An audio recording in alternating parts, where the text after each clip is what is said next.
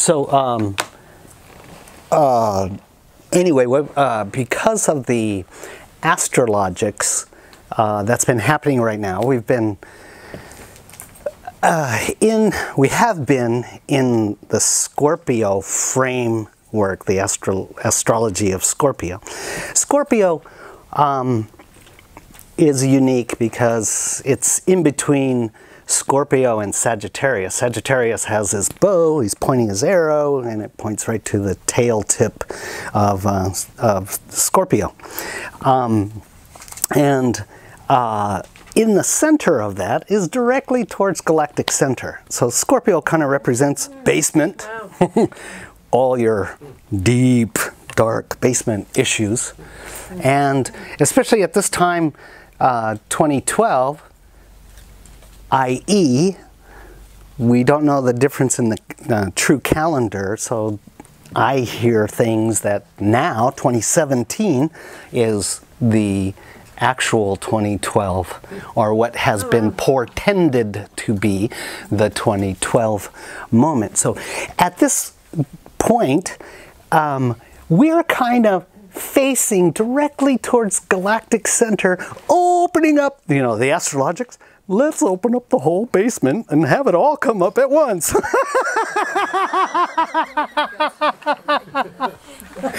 And so all the material that we've been going over with seeing your stories, how they create belief systems, and how those belief systems create the foundation for the inner tyrant, and how the inner tyrant works on you. So working with all of that, then you can go back into the basement and you can start to disentangle from those stories, from the belief systems, and disengage the inner tyrant. Now, the inner child is really important to disengage from the inner tyrant, or to flag when the inner tyrant's kicking you to go do something. That's a program. It's an unconscious program. So anyway, while we're at this juncture with the galactic center, galactic's like looking straight down into your basement. How are you doing with your stories?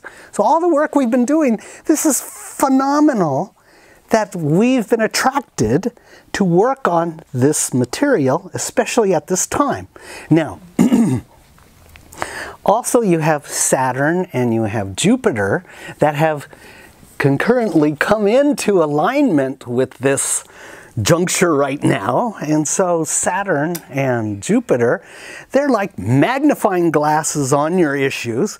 And we've been kind of retrograde and prograde.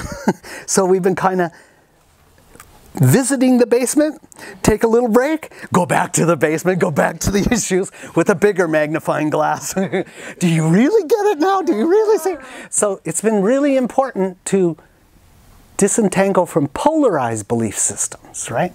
So radical self-love is about not judging yourself for the roots of unconsciousness. But if you look at them with that kind of compassion and appreciation, then they can build the bridge. The bridge starts showing up for the dualities to come together. And all those dualities start coming into the heart. So it's like, if you're not going to judge your basement, well, then it can come home. So Mars, Jupiter and Saturn, they're like the lords of karma and the great father, right? Are you doing your work? What's stopping you from doing your work for self liberation is really what it's about, and self-empowerment. Okay, so you have these two, but they're starting to move out of the way, and Mars is starting to come in. And what's Mars? War. So if you haven't done your work, man, the propensity for rage, outrage, indignation, and intolerance is going to come magnified, because you need that compassion and appreciation for yourself. So when rage hits, it just helps you focus. It's the focus you need in order to see what is keeping you separate from yourself. Where did you separate? Right? How did you turn? How are you with turning the horseshoe magnets from repulsion, and start to appreciate and bring them back into attraction so that your dualities can come home? Okay? So if that's what's occurring, if that's starting to work inside of you, and you're putting these things together and you're starting to apply them to yourself in your basement, well, the galactic's there and Jupiter and Saturn are looking over your shoulder going, good work, keep going. Then, right in the astrologic, you have Ophiuchus, who stands right above where Sagittarius points his arrow and the tail tip of Scorpio. Ophiuchus stands with a serpent over his head, as in victory. So, if you're able to take the serpent of unconsciousness, which is your life force energy as it traversed through the bottom realm, the realm of the void, the realm of unconsciousness, and now you've appreciated its journey, you're no longer fighting your unconscious side, you're starting to appreciate it, then you start to come home. That's victory. Ophiuchus stands over the gateway to the galactic because you can come home if you're not judging yourself. That's really the message. So it's really unique at this moment in time that we have. And this is supposed to, we're going to keep doing basement excursions until about the middle of January. So we have plenty of time to revisit old stories for the reintegration of that, of any of those stories, any of those issues. From the standpoint, as we've been working on this, the standpoint of not denying, not running away, but you being the steward, the mother slash father, the parent of all of your incomplete children, all your incomplete dualities, childlike issues that are ready to come forward. So it's a huge opportunity, a huge moment in time for all of us right now. So many of you got to see the video, struggled through the video from last session. What night was that? That was November 9th, I believe it was. November 2017, November. So tonight's December 14th, 2017. And tonight's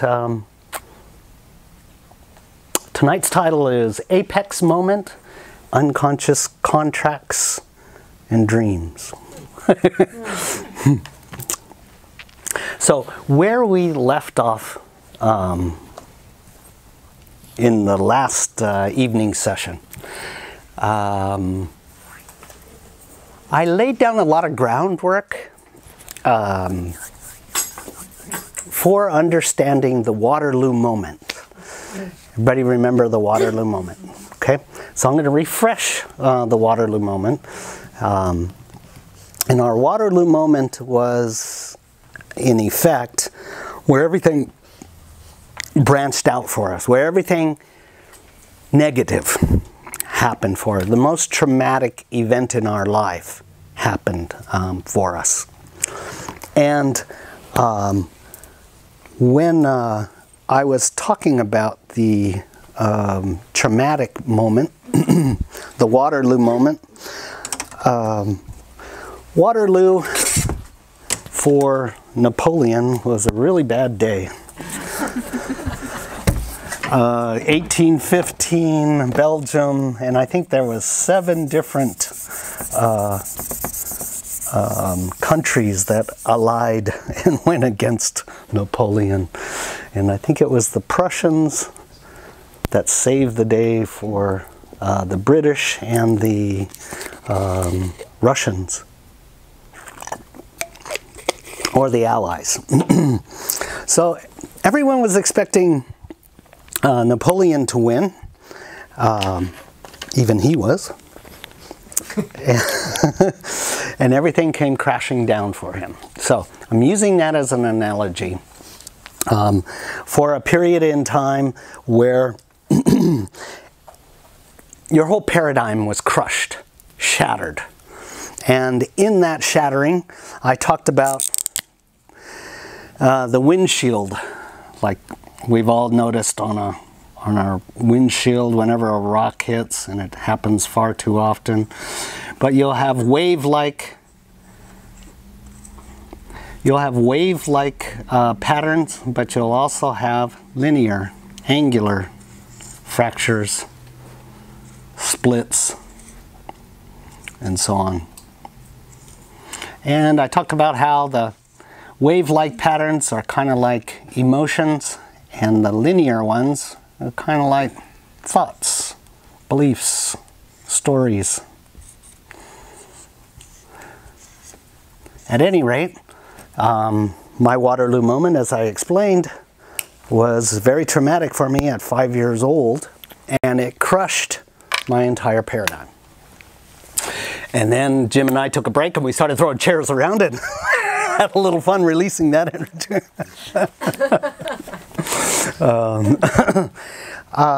So at that Waterloo moment, I could see as I tracked it back that all those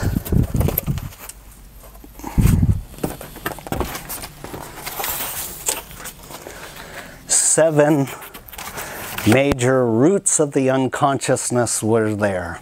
Yes, we had the more surface emotions, as I've drawn in this illustration here. So there was a level of guilt, pain, anger, grief, blame, shame, and fear. Those are kind of surface, and they have their little fractures, almost like the windshield. So when you go to try to repair the original wound, you can hit many junctures trying to track back where the original core trauma or fear or issue was, and you may traverse many layers of surface emotions. But you know you're getting somewhere when the rage band comes up, identified in red here. Rage, outrage, indignation, and intolerance. This requires great focus in order to uncover the 7 roots of unconsciousness. And as I went over those, guiltiness, powerlessness, worthlessness, neediness, helplessness, hopelessness, those have to be discovered and dealt with and understood, seen clearly, so that you can abide in nothingness. Why? Because the ego hates nothingness. To be nothing to the ego is one of the most humiliating of emotions that we have. So if you deal with these roots here, then you can abide in nothingness, and inside of the nothingness, that helps you depolarize, unjudge, or not judge, from moving into the center of the heart. And God, I'm getting all of these downloads that are, go this way, no, go this way, go this way. Wait. Be linear. Yeah. Yeah. All right.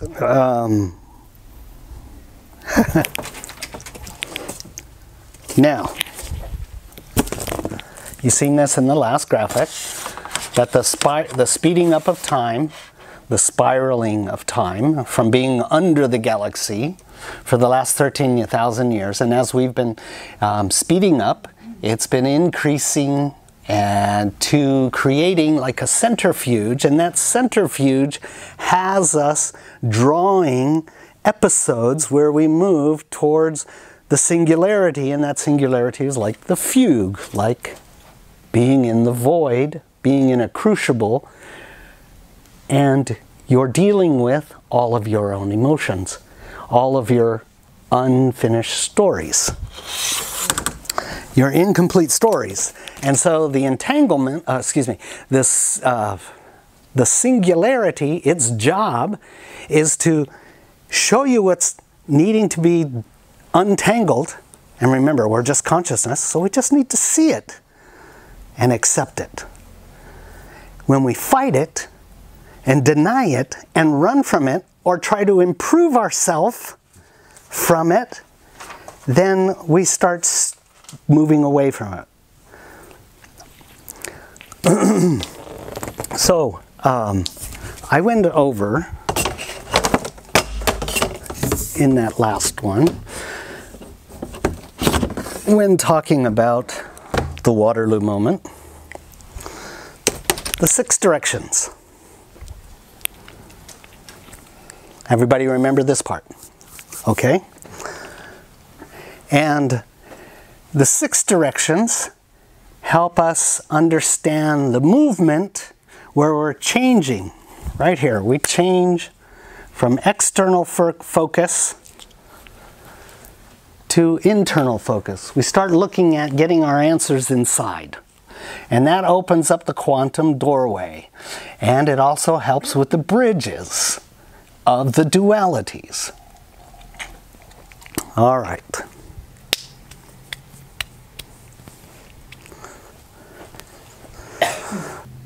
Okay, the bridges of the dualities help me to see that my inner child, which had the Waterloo experience, was looking for something. And that something, as I shared with you in the last video and the last class, knowing that the dualities are looking for each other, my inner child in unconsciousness created a timeline, an entanglement timeline, which had actors. And those actors help condition me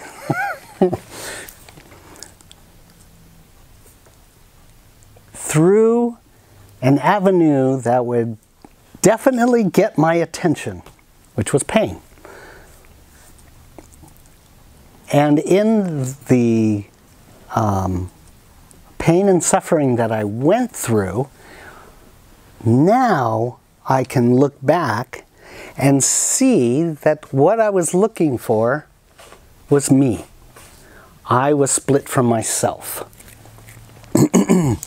So in the experience of my Waterloo, and I went over all that material about the sun and how the sun in the 5 elements and the 4 states of matter, it's very difficult for it to manage that. So there's holes in there. And those holes are very much like the wreath of thorns and the crown of thorns. And so this symbol, the crown of thorns, is like the stories that pain you, and the wreath of thorns are the situations that emotionally pain you. So for me, when I was back in my Waterloo moment, knowing that the dualities are seeking each other, my inner child is seeking something. If I look at my dad, look at my mom, and look at my brother, I'm wanting something from each of them. I'm wanting, and we can look back at that diagram, but I'm wanting all 7 of those roots of unconsciousness. Each of those 7 roots, I'm wanting, first of all, not to be abandoned and betrayed, which created my guiltiness and unworthiness. How can you ever fill the hole of abandonment, betrayal, / guiltiness, unworthiness. You're never going to do it by consuming actions. So penance, anything that you could think of is not going to fill that hole until you see clearly that what you're looking for is, how did you separate from you? Well, remember, we started here looking externally in all directions for our fulfillment. So back at our Waterloo moment, there's nowhere to run, there's nowhere to go. So the only place, now, I've done a lot of different types of inner child processing. They're all helpful, and they lead you to different stages. But until you can see that what you're looking for is you, and you, the adult, you, the steward of your inner tribe of the many cherubs you have of incomplete processing, which are like little children on these different emotional aspects that each of us has. So, at my Waterloo moment, I'm looking, as a child, I'm looking for my dad to comfort me. I'm looking for my mom to be there. So I'm looking for the archetypes, the masculine and feminine in the adult framework, to be there to provide what I need. As a child growing up, the stability, the love, the guardianship, the protection, all of these things. But what's happening? It's fractured. It's completely destroyed. And there's a good reason for that. So now, when I go back with the understanding, it takes a lot of experience. We've been doing this a long time, in all actuality, to come to the point where we can find it in ourselves. We're so big, we're universal beings, right? Where do you look? We went looking in all 6 directions, all across the galaxy, all across the universe, in all these different ET bodies and all this. In all these different timelines, and they're all happening right now. On probability lines, they're all happening right now. So what's missing? Awakening. Awakening. So for me now, having the experience of going through all of that time and experience in all these different probability lines, unconsciousness we can see, as we went over in the workshop, superposition. Superposition is you being everywhere, on every probability line. And when you're in entanglement, then you manifest a timeline to work out the entanglements so you can see them. So when you collapse a timeline, you disassemble a timeline, it's because you awakened. So it's made out of consciousness stuff, right? The fabric of consciousness. So if you disassemble your timeline, you're no longer captured there. It was a moment in consciousness where you went through a very awful time to wake you up to see your split. To find you're looking for you. You're looking for you. Oh, of course, as a child, you can't find yourself. But now as an adult, that child still lives. That probability is still there until you disassemble it. We're still enacting actions and behaviors from that pain, from that timeline, from that Waterloo, where all the fractures happen. Because the fracture that happened at Waterloo has fractals in all your probability lines, right? So, when I stood at my probability Waterloo, my entanglement Waterloo, I realized I'm looking for my adult. Oh, I'm looking for me now to heal myself in that timeline. So what resulted was, all of a sudden I felt like I was on a cross. I couldn't move.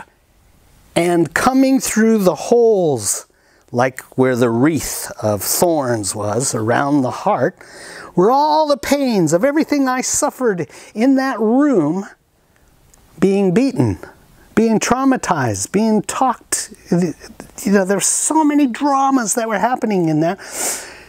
And as I accepted all the emotions back, like a vacuum cleaner, I was pulling them all back. I was accepting them all back. So my timeline started collapsing. The roof started turning into sky and then nothing. And as it did, then I looked at my father. My father started collapsing because I discovered all 7 of the roots of unconsciousness. So I knew, this is my fracture. This is my fracture. Engaged right here. So as I pulled that back and allowed all those emotions, and it's painful, it hurts.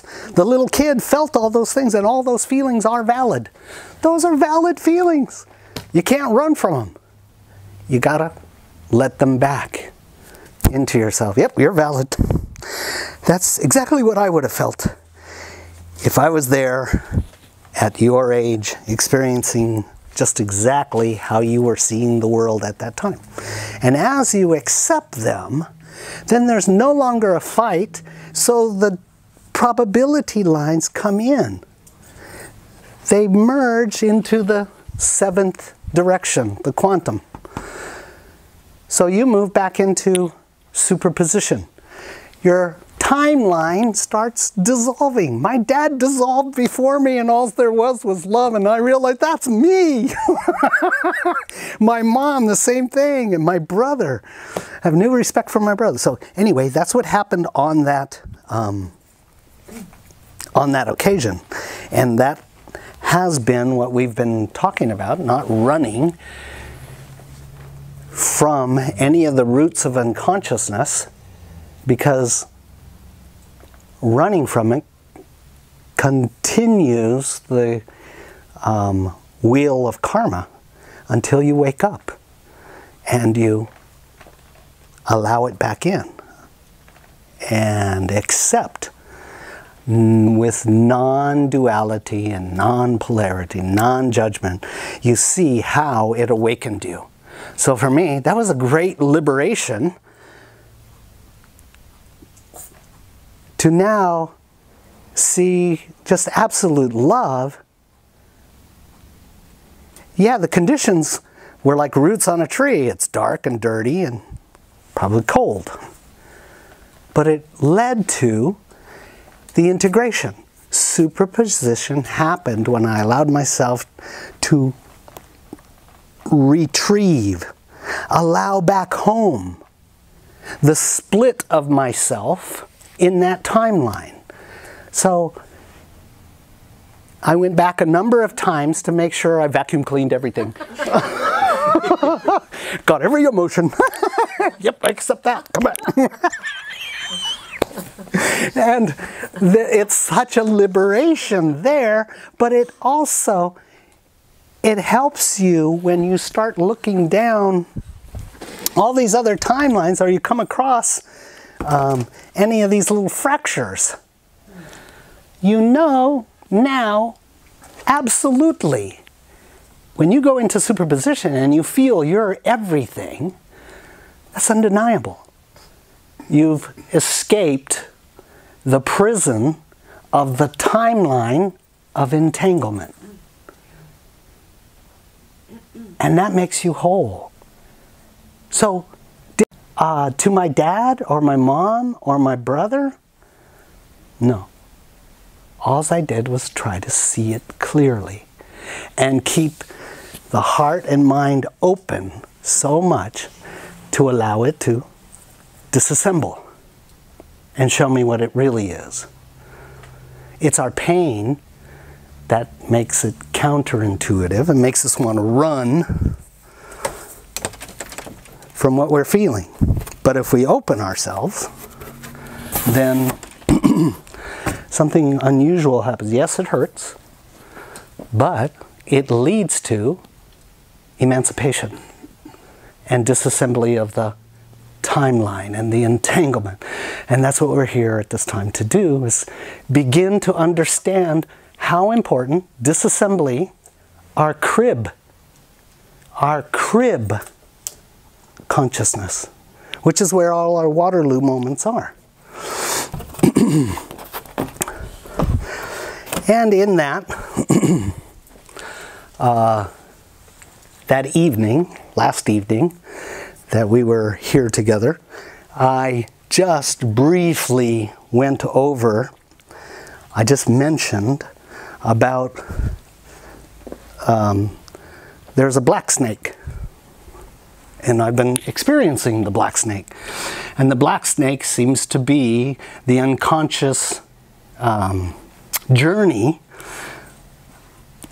that we take until we're ready through experience of going through this entire realm of unconsciousness, starting from the beginning and widening and then refining so that we can move our consciousness back through the diamond. So I mentioned a little bit about that snake. And so that's what I want to talk a little bit about tonight,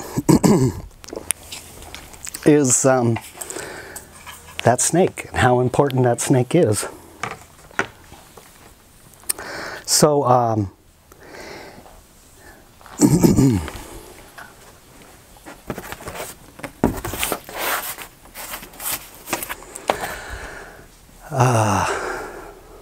okay, couple of side things. How important this understanding is, we see it in almost every religion. The movement back towards the quantum through the 6 directions. Many of you have seen probably this symbol in the church, and that would represent more or less this. Once you die to the cross, die on their cross, you're crossing from here into the upper part. The Egyptians, they did it a little bit different.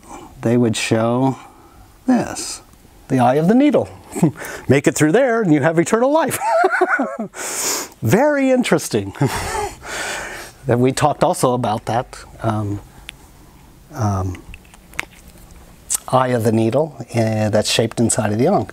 In our Western religions, sometimes we see this on very important people. Yeah?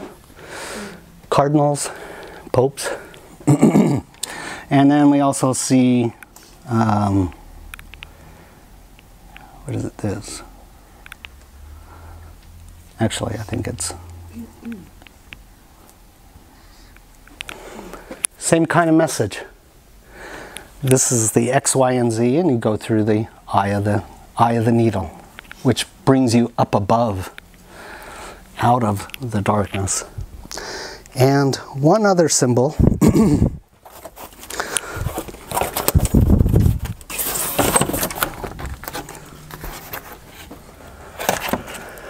When I was working on this stuff here, I was receiving downloads, and so they were showing me that if you follow these through, then of course you have the 7, oh, I drew that really badly.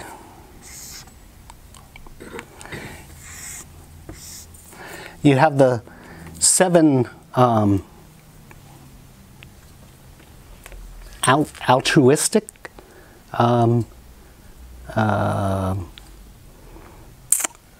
what would you call that? Branches, the 7 branches of altruism, and the 7 roots of separation consciousness. And they said, they were showing me, you've seen this before. I said, really? They said, yeah, you know this symbol?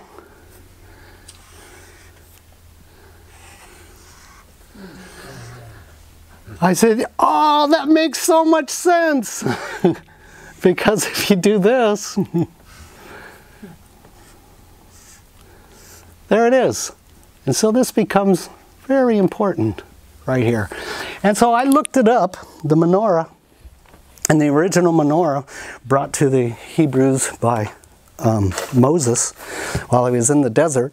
He was shown straight from God that these are the seven lights of universal consciousness. Oh, wow. I went, oh my gosh. Now, I didn't go over the seven attributes or the seven altruistic branches, because what's our nature as human beings? We focus on the positive and we try to deny, repress, ignore the negative. So if we worked on these here, worked on accepting them, worked on compassionately appreciating them, then they lead naturally to the lighted seven branches.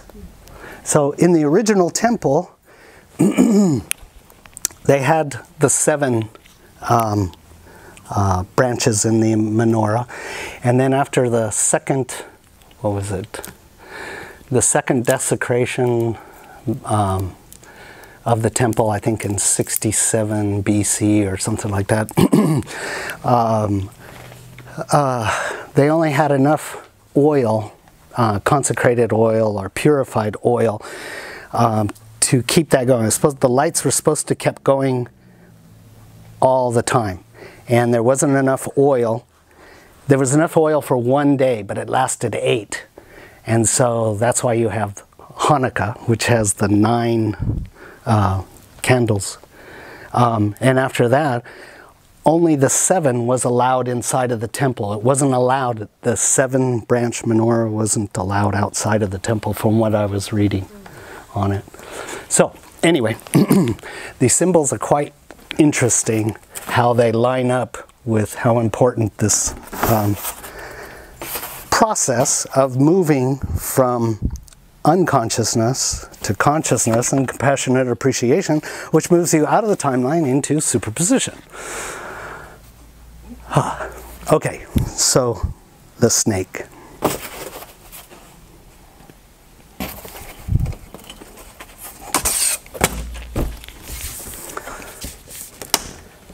Everybody following me? Yep, okay. Ah, good, there's a clean one. The snake. I have to go to some sacred geometry really quick. And we all know Purusha. We've talked about it plenty of times. And Prakriti. And the movement was simply taking Purusha right here at the midpoint, twisting it in opposite directions, like twisting a balloon, and we created then Purusha and void.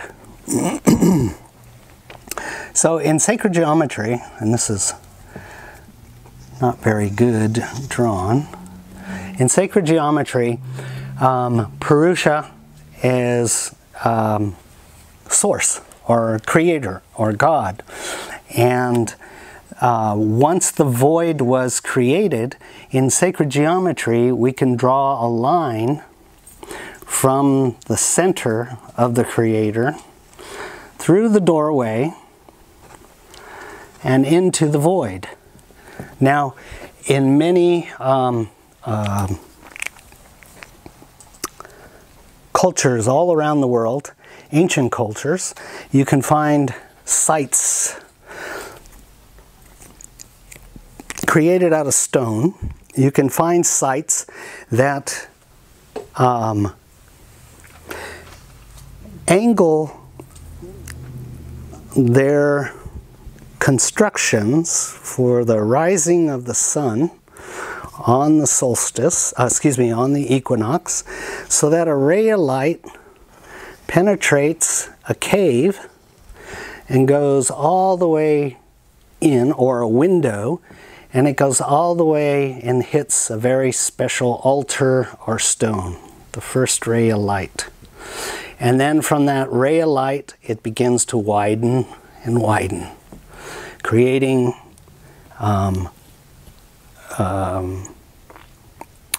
creating a boundary of light. So this movement of light is symbolized in sacred geometry of this light coming in here. Now, into the void, as we came into the void, the duality came with us. But they separated because they were unconscious. So it began a process of experiencing through, if we were to draw the midpoint, this would be masculine, which is projective, and separative.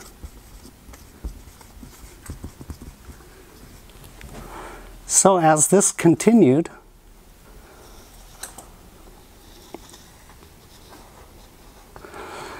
it went through experiencing masculine, projective, separative, and then it kind of reverses and gets into the feminine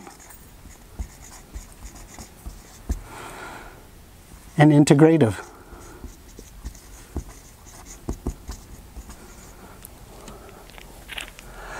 So when we came down here, this black snake that I was talking about is the serpent of our life force energy, our unconsciousness, and our movement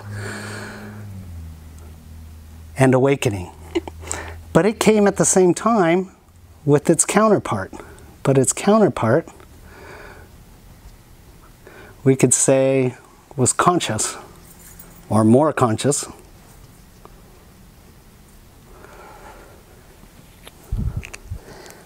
And this would be like our higher self. So we went through a journey in this one aspect here. We went through a journey of experiencing very basic ideas from unconsciousness. Ideas such as morality, morals. Okay, so in unconsciousness, when we interacted with each other as unconscious beings, we learned some basic protocols that we couldn't, if we acted unconsciously towards another, we would probably get the mirror reflection. And so we learned quite quickly it's advantageous to treat the other individual with a little more respect and dignity, okay? So in the beginning, this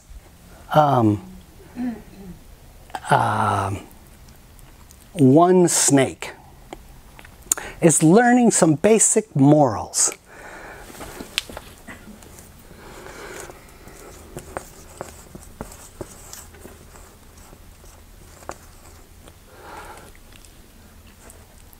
And it's being guided to the best degree that it can by the little angel on the left or right shoulder, whatever you prefer, that's trying to talk sense into you, but you got a lot of unconsciousness going on, okay? So you're basically learning morals during this, and it refines.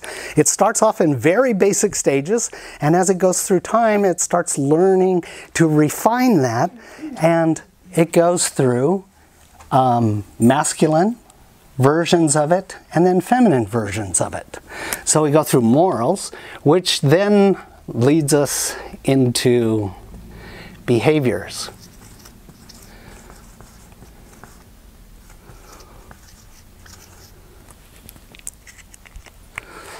So there's another set of spirals that happen, another set of snakes, and this is very mental and emotional, but it's very rudimentary.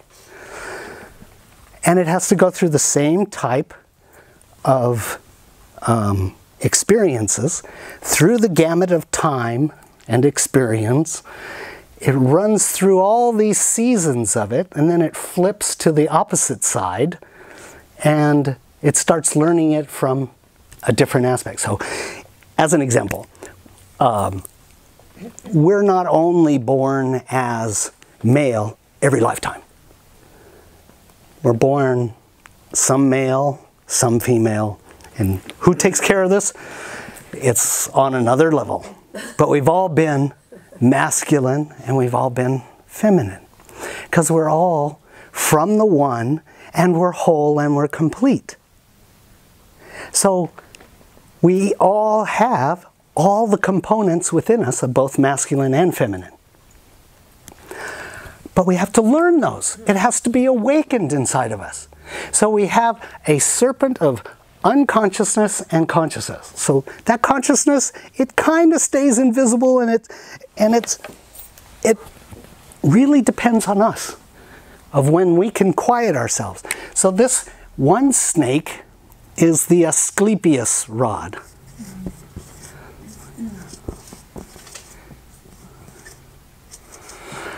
The rod of Asclepius is one snake, but it's drawn like this. There's an implied second.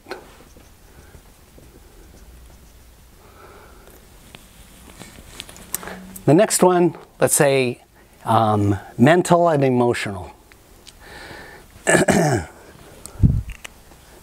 And that is where we start to learn more about our behaviors. And we start to, let's say we learn behaviors being in families, being in relationships, being in business. There's different moral, not moral codes, but behavioral codes. So we're basically, by these two different snakes coming up, we're blending morals and behaviors. But they're all kind of coming from mental, not consciousness. They're coming from the character. Okay, so you're learning as a character how to apply yourself in these different conditions and how to apply it to males and to females. Different protocols, right, between the two, but you're learning these two different areas here. Now, the third area, so there's three sets of snakes. This is Asclepius, and this is Hermes caduceus.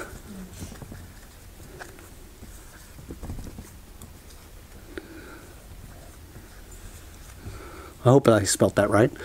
But in Hermes caduceus, you can see the ray of light coming from the Creator.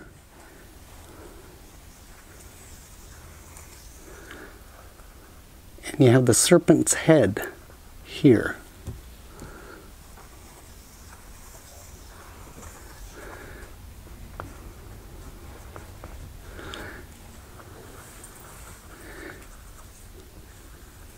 This is usually drawn with a wing here.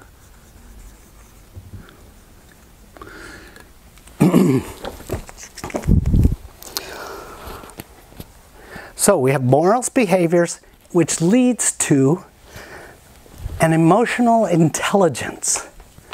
An emotional intelligence. So the emotional intelligence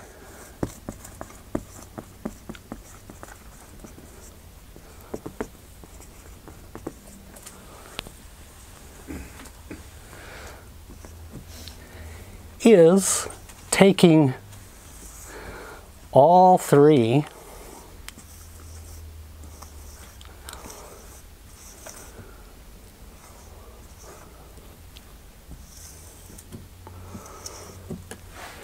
morals, behaviors, and integrated emotional intelligence, bringing them all three together. What is the emotional intelligence? Integrated emotional intelligence is about learning the morals, behaviors, the actions, the protocols that are necessary inside of family, business, world, cultural, all these different things. But not from here, not from the mind. You see, when we feed the mind these protocols, then we start to engage an unexpected bad habit.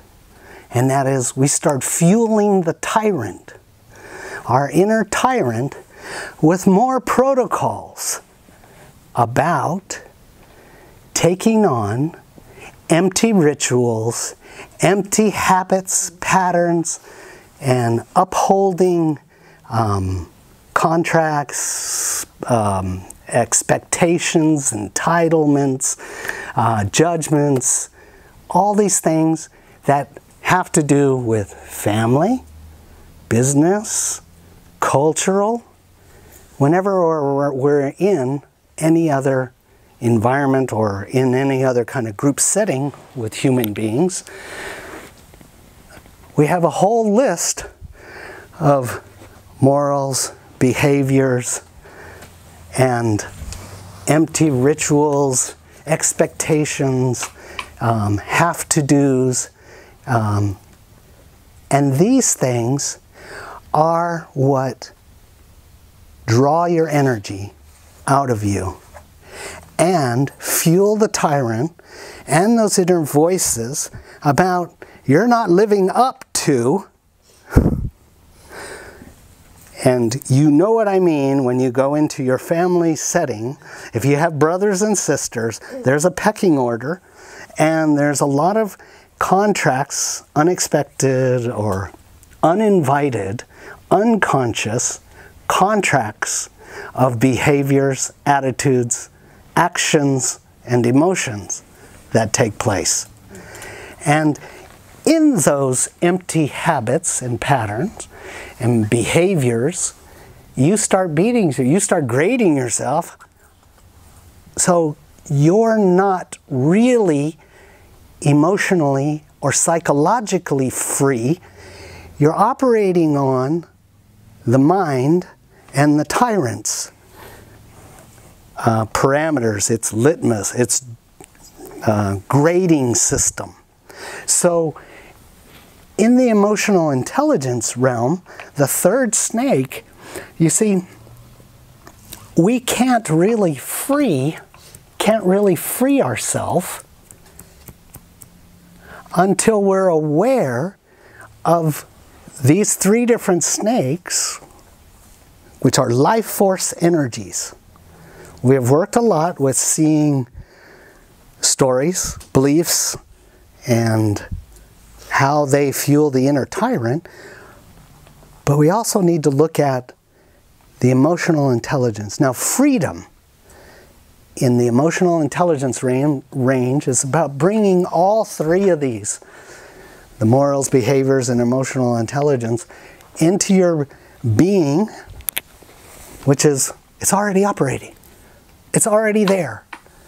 So if you allow yourself to be really vulnerable in the moment, then you can start to flag when you're, let's say, in a family dynamic, and your brother or your sister always insists that they be treated in a certain way, and you're subordinate. And so, unless you uphold these unconscious contracts, then you're failing, and their attitude towards you changes dramatically. How can you remain free? Because you start buying into their grading system, and it starts poking a hole in your energy field. Okay? So, between a, let's say, two master businessmen, meaning they've been in business for 30 years, they're very integrous. Two businessmen come together and they realize, oh, we can work together to help each other in a joint venture. We'll write up a contract, and so in that case, they both know the comings and goings, the highs and lows of what to expect inside of any business venture and challenge that arises. And so inside of the contract is a display of the beauty of their consciousness, because it's equal, equal, equal. Okay? So in that case, that's a real contract. If, let's say, one of those master businessmen didn't have that same kind of integrity and hired an individual just coming out of high school and is looking for an easy contract under easy conditions. Is that a real contract? No, because it's not a contract of equals. So the argument then goes to the young man who's unfulfilled in his mastery. He has a good argument. He has a good argument that he was taken advantage of. He didn't know the highs and lows and all the things to look out for. All right. Apex moment in dreams is what I wanted to get to from all of this. Unconscious contracts.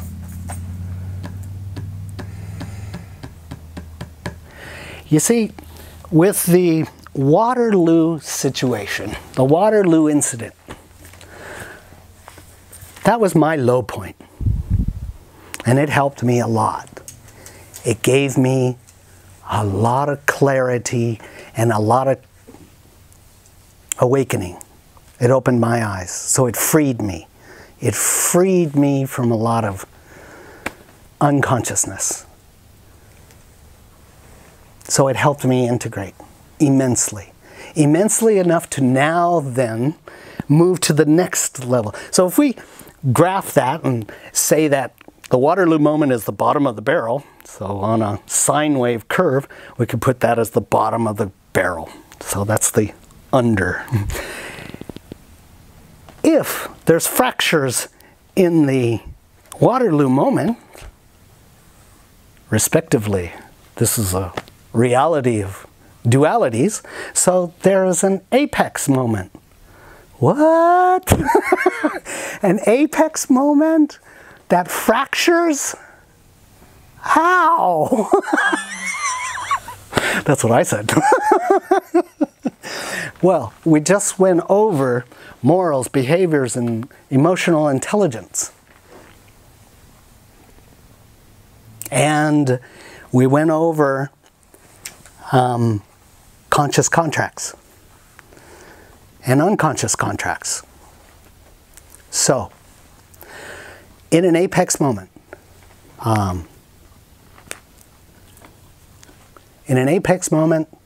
let's say, like in my Waterloo moment, my mom, I projected onto my mom. She should have been there to emotionally nurture and protect me. She should have been there. She should have. There's a good clue that you're missing. She should have. And so there's an emotional contract, unconscious contract. That's as the neophyte trying to make a contract with the master. Under the neophyte's conditions. It's probably going to be laughed at. Well, my archetypal projection, which I could call my dream in that situation would be to have a female relationship that nurtured me, loved me, and so on and so forth, in all the ways that my mom didn't. Take care of me in all the ways that I wanted and needed, even if it's unconscious. Does that work? How can someone know your needs in any given moment, your challenges, your fears, your emotional states, and then rescue you or talk you out of there or bring you to wholeness? Who can do that? Was anybody assigned here to do that for you? No. Should be. No, should be. That's going to be in the contract. The next contract. Before we come back in. Everyone's going to be intuitive to my needs. So the apex moment You can start to see the fractures. The fractures are unconscious contracts and projections of your needs. So you dream a need. You dream your ideal relationship, and you're unconscious of what all those are, but it's in the general direction because you can't know all the details of the imagined perfect relationship. So you just go out there and you, I need a relationship with, you know, this. And you go out with that net of these unconscious needs and beliefs and projections and contracts and all of this, and you go bag relations, whoever volunteers to go. And how does that work out? As soon as the other person starts feeling some of those unconscious contracts and entitlements and expectations, and resists. Uh-oh, that one didn't work out. All right, well, let's go dream up a new one and start another relationship. Whoever fits in the bag, and we'll start from there. Because do you talk about your needs clearly spelled out before you have a continuity of deepening your relationship? Do you do that? What they are. That's right. That's right. So there's negative splits and unconscious positive splits. So polarized positive. Polarized positive. So it's not that you're fixing anything here. I'm not adding to a list of things to fix. I'm pointing out that to free yourself, you've got to awaken to these unconscious aspects that are going on and accept them. So I had to go back and go back through girlfriends after girlfriends. What all these unconscious contracts I've put out there that create entanglements. So an entanglement creates a dream where you're dreaming of the perfect dream. So if you're dreaming unconsciously, you're creating entanglements. You got to live those out until you disassemble them. Okay? So just like the Waterloo moment, the pain and suffering, okay, you don't run from it, and like being on the cross, you let them all come back in. Vacuum out the place, clean it all up, and everything dissolves. The timeline, the reality line, the entanglement dissolves. You're free. You're free. So again, in the apex moment, we see the unconscious dreams and contracts, projections, in the polarized positive of all our relationships, even our casual relationships. So it's reinforcing the very split. We dissociate. If the candy looks good enough, yeah, I'll go for it. And you split from your center and you go for the go for the candy, right? You go for the lure, get hooked into another timeline, into a probability, into an entanglement. Well, same with the pain. The pain did the same thing. So we have a pain and a polarized positive pleasure. So we dream a split. We split from ourself because you're looking for yourself. The other person is there to help reflect back to you the unconscious need for you to see you and how powerful you are, how fulfilled you are, accepting yourself, embracing yourself. And it's hard to do. That's hard. But that's what's coming. And as that doorway that we talked about at the beginning of this, we have Ophiuchus standing with the serpent. The unconscious serpents that we have, that lead us into the unconscious dreams, both polarized positive and polarized negative. Ophiuchus stands in victory, waiting for you to grab a hold, embrace your life force serpents. Let them arise back in you, accepting them back through the eye of the needle, then through the diamond. So accept your dreams. Because as you accept your dreams, you find your completions inside you, rather than running. So, I hope that made sense. Any questions or comments? No? Okay, good. We'll take longer in meditation today. Anything unclear? Take a quick break. Oh, yeah, sure. Yeah, I'm just not connecting the snake stuff with what you were talking about. How is it connecting? First of all, remember I said we kind of got to go through sacred geometry to understand the geometry of these symbols, okay? And from the geometry, we take the center of the one, the center of Purusha. And although we know, simultaneously when Purusha said, I wonder what it would be like not to know ourselves. Right at that moment, the unconsciousness formed, the twisting happened, the separation began, and this demonstrates linearly, although we know it's happening simultaneous. But this light from Purusha starts the split.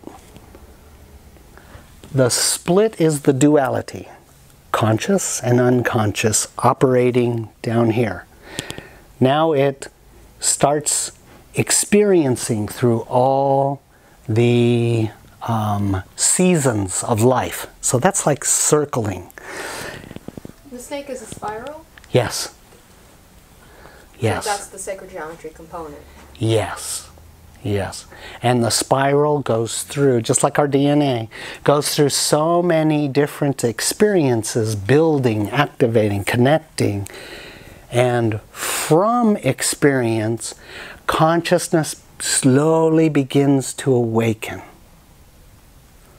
Okay? So as the unconsciousness goes through what is masculine first, then feminine, reintegrating, then it starts to call back in the other components. It starts integrating the additional components. And those components, what happened with the unconscious and conscious was also, at the same time, there was three. You could probably even say more, but three is enough. Where we started basic morals, behaviors, from a linear, from a mental framework, an emotional framework, and then we brought it into emotional intelligence. So emotional intelligence is when we're separating and moving into consciousness, where your body feels it. You don't have to think about how to treat a person with balance and equality and care. How many people get to that, though? Many of us are coming to that awareness now. We're moving into a state where we're no longer operating from, remember, the spiral of time is creating the centrifuge, which is forcing you to move in. Moving in is moving into the toroidal field of your energy field. That toroidal field is more feeling sense.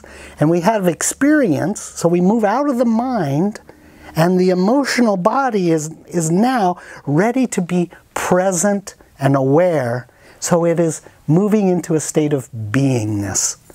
So you can be free of any contracts. You're conscious, of what contracts are, unconscious contracts, empty rituals, habits and patterns, and all of these things. So you don't have to think about it. You remain free. You're not judging yourself from the tyrant. Tyrant has so many things in its hand and is grading you on all of them and beating you. That's you doing that to you.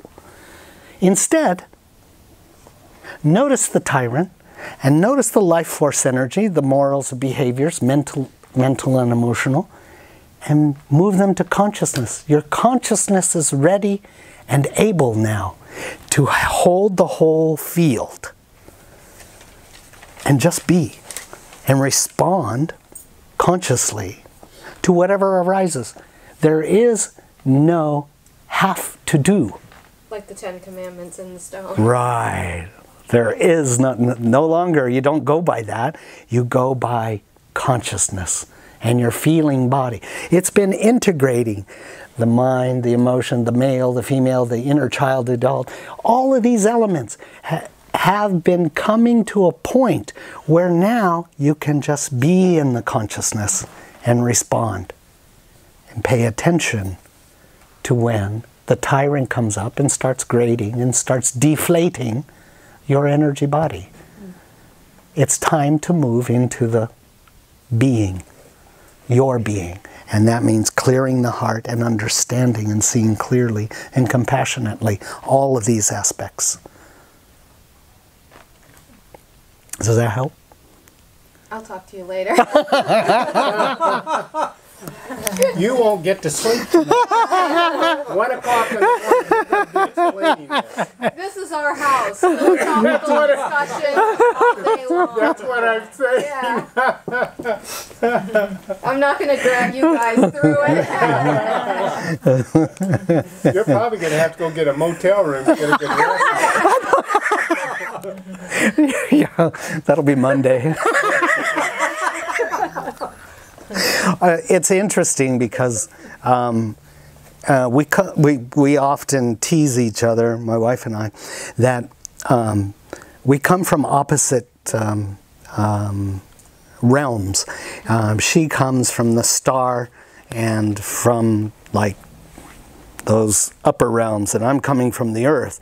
So I come from the emotional realms.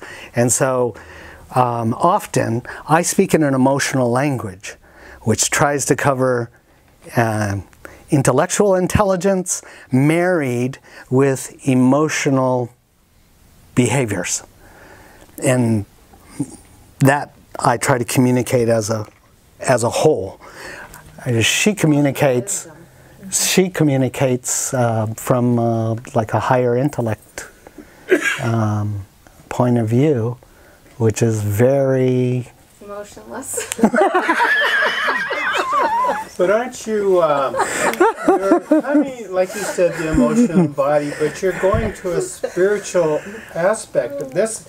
This is the whole idea here is to, like you say, accept it and stop judging it, and so you can experience life here more in a spiritual aspect, a more spiritual emotion. I don't know. Well, yes, it's a matter of taking the stair step, so to speak, to grounding it all in the body. Yeah. Okay. You ground all heaven and earth and the universe. Purusha and Prakriti exists. You know, that twist in the balloon is right at the center of the 4 quadrants of your heart. So if we're all here, it makes sense. Ground it all here and be more present with all those realms opening up for you. It's like people like to say you're a spiritual being having a human experience, but now you're really going to be a spiritual being in a human experience. Yes. That's kind of my impression of what we're trying to do here. Yes. So you've gone through all this stuff. It's kind of like you've reclaimed your own self, soul, whatever you want to say, and now you can really live here. Yes. In a very, That's really good. I don't know, spiritual, productive, Yes. Really good. It's really good. I more like it. Yes, Really good. exactly. As as I've been going through this and reclaiming, you know, all those cherubs and stewarding my cherubs, what's been happening is there's been greater space inside. So at the very, I feel like there's a throne right at the center of the two balloons.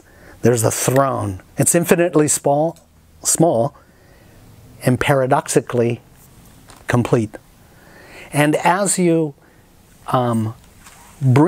steward these dualities back through the pains, Apex and Waterloo, then what happens is you stay here more. You stay centered more. There are times it throws you out, but you know how to get back in and reclaim. Once you move into that, that's like the chariot. The chariot is waiting. Your heart is a chariot. It's a diamond chariot. And it's waiting for you to clear the space and sit in the throne and allow to preside over, you know, your Prakriti and your Purusha. So you have access everywhere. You're moving back into yourself. You're grounding all of those back into you. Yep. Very good. Huge. Okay, so we're going to do a meditation.